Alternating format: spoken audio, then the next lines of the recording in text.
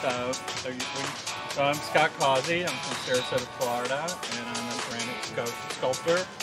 And so what I'm doing is I work in clay, and my pieces are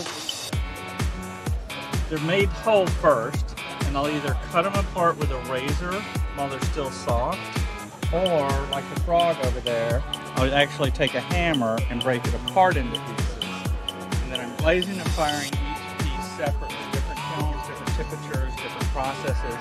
And in the end, I put them all back together like a puzzle. And the reason I'm doing this is a lot of my glazes, like my golds and platinums, are actual gold and platinum.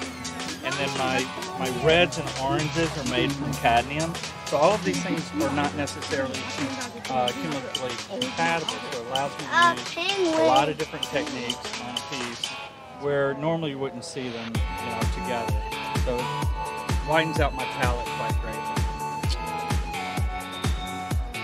You can Google Scott Causey, or you can go to davidscottcausey.com, or you can find me on Facebook, or